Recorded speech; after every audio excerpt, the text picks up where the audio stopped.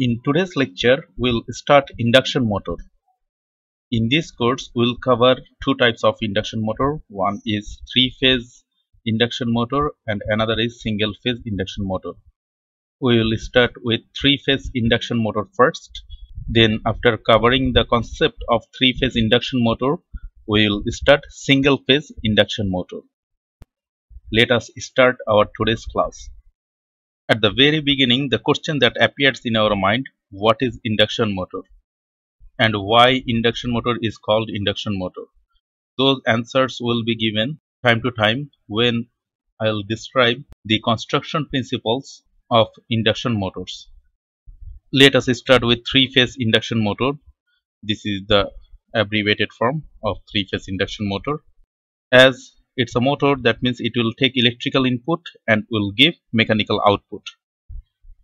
As the name says, it is three-phase, which means three-phase electrical supply is needed to operate this induction motor. A three-phase induction motor has two main parts. One is a stationary stator and a revolving rotor. This rotor is separated from the stator by a small air gap, and this air gap ranges from 0.4 mm to 4 mm depending on the power of the motor. There are some auxiliary parts for both stator and rotors. This is the exploded view of a three-phase induction motor. This is the stator part and this is the rotor part. This is the fan which is attached with the motor for cooling purpose. At the very beginning, we'll see the construction principle of stator part. The stator construction principle is same for three different types of machines.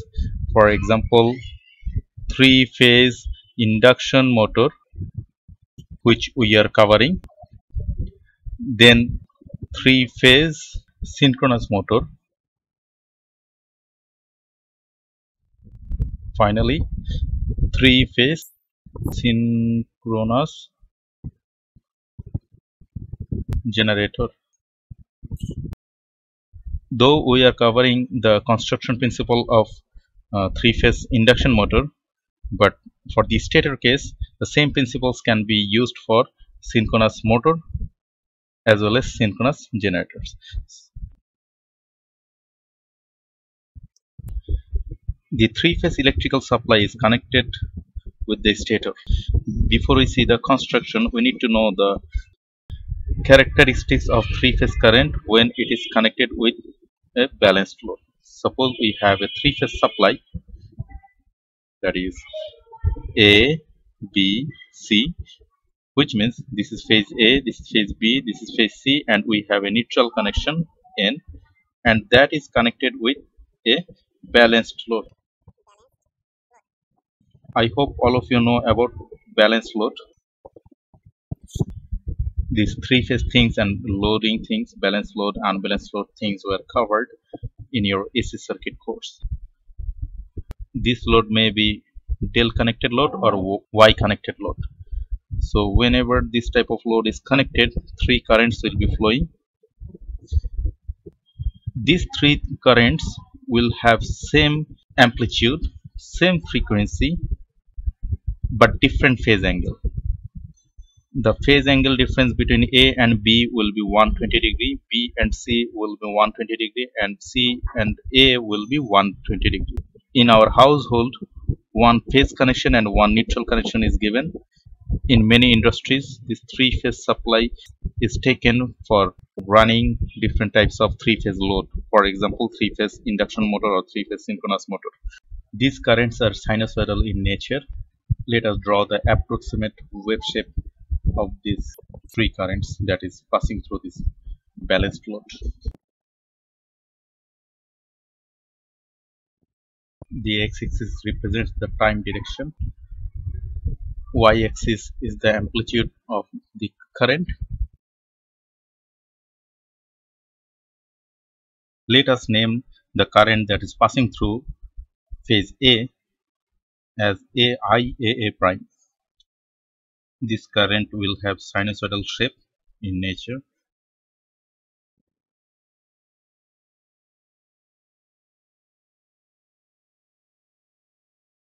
This line represents the positive peak and negative peak of the wave shape. So we can name it IM, that means current maximum minus IM.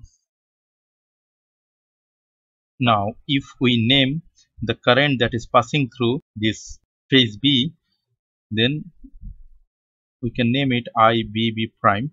This IAA prime and IBB prime, they will have same amplitude, same frequency. However, they will have 120-degree phase angle difference. So the wave shape will look like,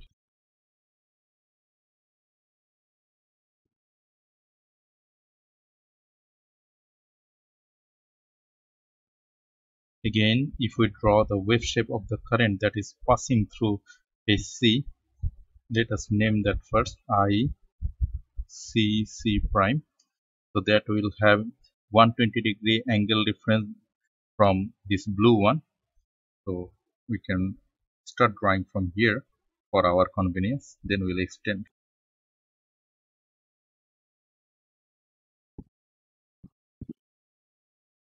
So this green color line is the wave shape for ICC current. We can name it ICC prime.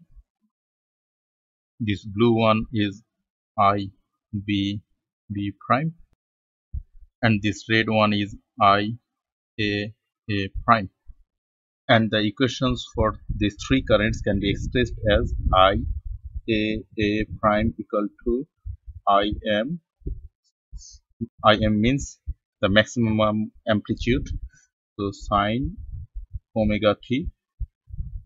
IBB current, we can see this IBB prime is lagging 120-degree behind from that IA prime.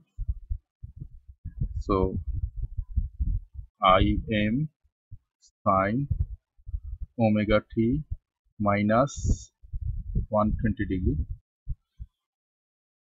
and ICC prime equal to IM sine omega t minus 240-degree.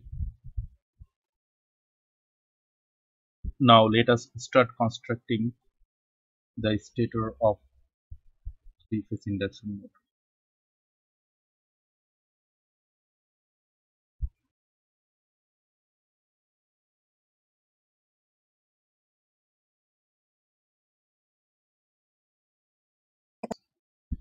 This is x-axis and this is the y-axis. Now suppose we are placing an iron core here in order to produce a magnetic.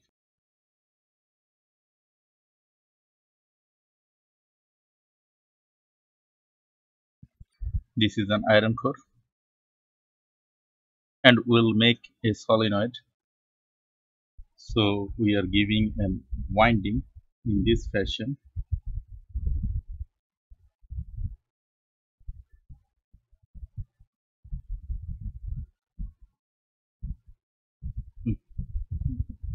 Continue the connection here.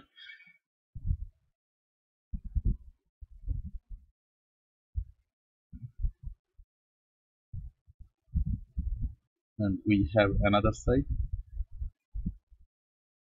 This phase is supplied by our phase A, that's why I'm drawing it by red color. So this is supplied from phase A, and this is our neutral point. So what will happen, this red wave shape current will be passing through this. So this will be the direction of current when we'll have the positive wave shape, and this will be the direction of the current. So whenever we'll have this type of connections, what will happen, in between there will be a production of magnetic field, and that will be alternating. So whenever positive current will be flowing, this side will be north and this side will be south, and whenever opposite current will be flowing, this side will be south and this side will be north. for the time being, let me remove this notation.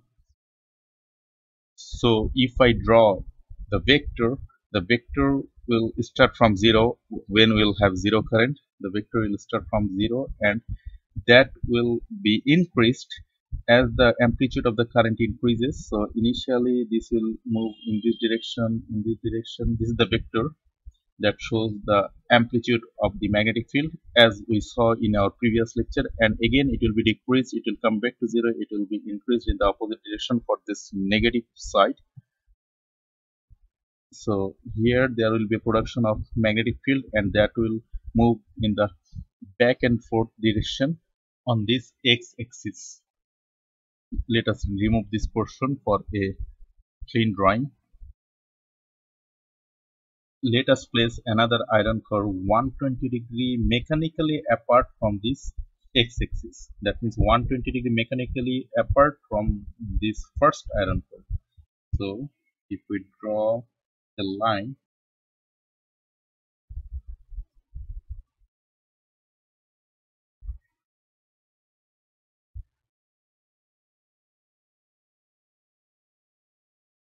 another line from, let us consider this angle as 120-degree from the x-axis. So this is the angle difference and this is minus 120-degree. If you consider in the anti-clockwise direction, then from x-axis this line will be 240-degree apart. Now let us place another iron core 120-degree mechanically apart from this first iron core. So we'll place it here and here.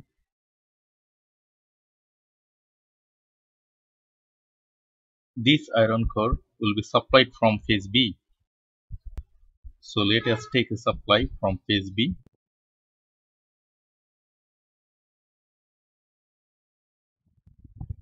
And the other side will be connected with neutral. For positive side, the current directions will be in this direction and in this direction. So there will be a production of magnetic field which will be directed on this line. So it will start from 0 and it will be increased in this direction, again will come back to 0. For opposite current it will be increased in this direction. In this way it will have a pulsating magnetic field on this line. So there will be a magnetic field due to phase A that will be on the x-axis and there will be another magnetic field that will be on this line. So this is for phase B. So the resultant magnetic field inside this hollow part will be the summation of two vector field at every time instant. We'll see what happens. Before that, let us place another iron core which will be 240-degree mechanically apart from our first iron core. So let us place an iron core here which is 240-degree apart, mechanically apart from our first case.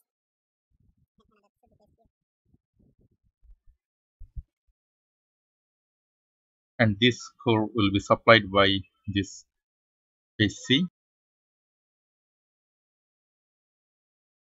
This is phase C.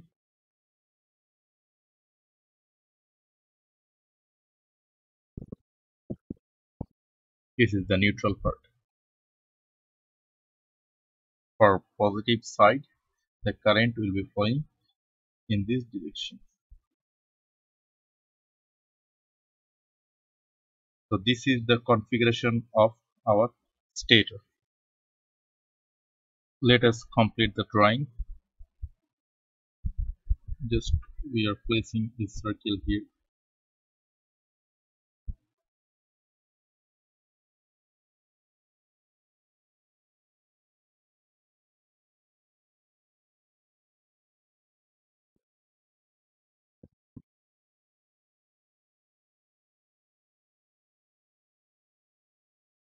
So this is the complete constructional view of the stator or three-phase induction motor or three-phase synchronous motor or three-phase synchronous generator.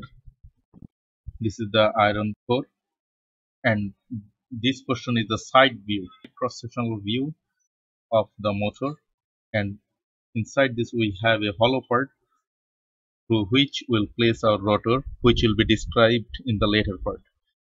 Now, as we understand, there will be a creation of magnetic field inside this hollow part due to this A phase, B phase and C phase, and the resultant magnetic field will be the summation of vector of each magnetic field at each time instant. We'll calculate the resultant magnetic field inside this hollow part for different time instant, and that will be done in the next lecture.